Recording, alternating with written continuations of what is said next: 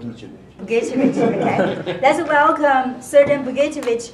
The topic of his speech is the enemy within. The enemy within, Srdjan Bogicevic.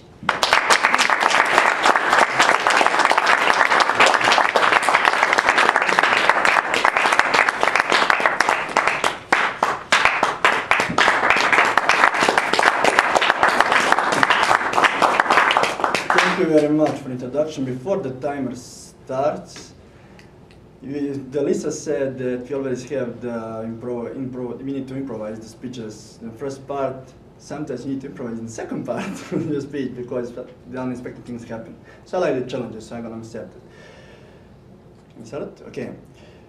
15 days ago, I received one news that literally in that moment changed completely my life, and about 95% of my plans was done. When you face the challenges, when you're going towards your dream, and everybody experiences the challenges, you have always a choice when you fall down what to do. You can accept it as a reality and say, okay, I'm a failure, I'm not going to do anything, I always fail. Or you can face with that and lay on the bed and say, I can do it no matter what. Now I'm going to ask one question. How many of you have the major goals that you want to achieve? Raise your hand, please. Very good. I'm going to ask another question. How many of you know that if you have to live your life over again, you will do it more than you've done this far? Please raise your hands up. Very good.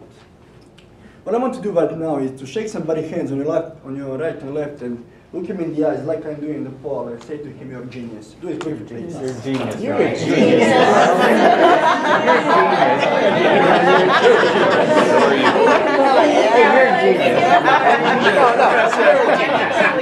No, man. You're a genius. Yeah, I'm rubber, you're glue. I'm something. You're a genius.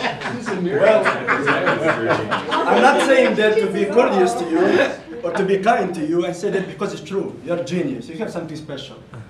You all have the talents, abilities, the gifts that you're supposed to use during your life, when you're going towards your dreams.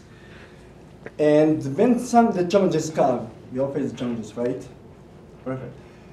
That's the time you need to get up, stand and say, I can do it no matter what. The challenge that happened to me, then I decided to move it on, was when you face something like that, you need to restructure your thinking. You need to work a lot on yourself. You need to work all the time because when the challenges comes, that your mental conditioning is activated.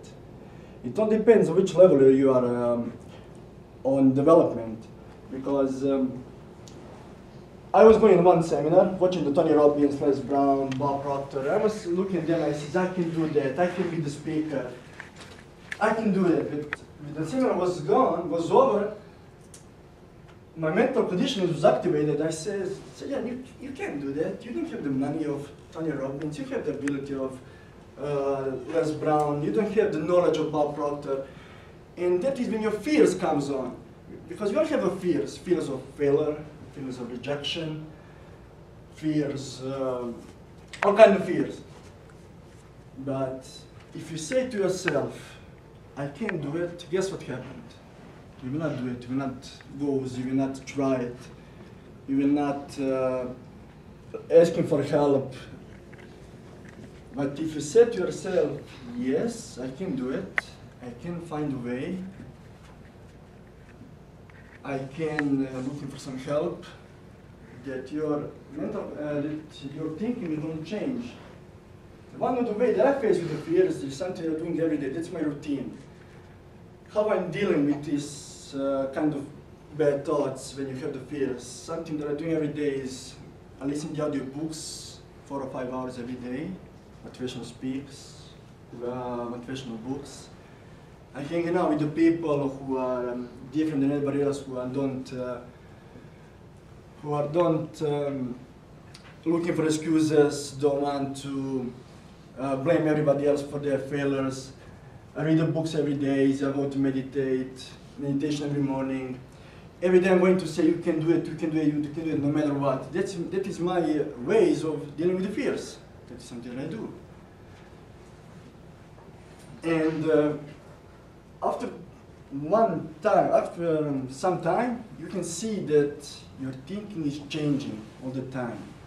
And you suddenly start to thinking differently. You suddenly start to believe that you can do it. You believe that you can face with the fears and the challenges times. You are not looking in the way that you were looking before. And that's the time when you see that you are not anymore your worst enemy. Because how many of you know that you were, when you're going towards your dream, that you've been your worst enemy? Raise your hand, please. You are being your worst enemy sometimes because of the self-talk that you have within. That enemy within will something going to kill us in the times of challenges. They're going to put us down if we don't have the different self-talk to ourselves. So what I'm doing, with that time I was decided, 15 days ago, I was decided, okay, that's the situation. I have that challenge. I have literally two choices. I can go back to my home country to live the life of mediocrity, to just bring back to do the job that I was doing before, to hate my job actually, and to hang out with the people that don't know about the dreams, anything about that, or I had to choose to stay in Canada and try it one more time, no matter what. So I decided to stay in Canada, to try it, do it again. And 15 days, of course, my life started to change over and over again. And now is something that I was really surprised was that I look at myself in some different way, thanks to that challenge. I can't say what the challenge about, but, and I was here a few days ago from one person, he's Dr. Eric, I forgot his surname. He says the different situation for a man or woman to die is when you're laying on a deathbed and standing around your family and praying for you, and you're looking at your dreams, you achieve your dreams, be happy during the life, do what you want to do. But he just says, just imagine if you will be on your deathbed and standing around you, the ghost of the dreams, the ideas that were given you by life, the skills that you never used, the abilities that you never developed, standing around you, look at with the large angry eyes, it says, we came to you, and only you could give us life, and now we must die with you forever. And I'm asking all of you, if you die now, what dreams will not be pursued? What ideas will not be born? What business will not be grown? What books will not be written? What songs will not be written? Who will die? Did you live your life on purpose, or did you live your life all the time with the fears and not go towards a dream? Ask yourself that question. Only you know the answer. That's all. Thank you very much.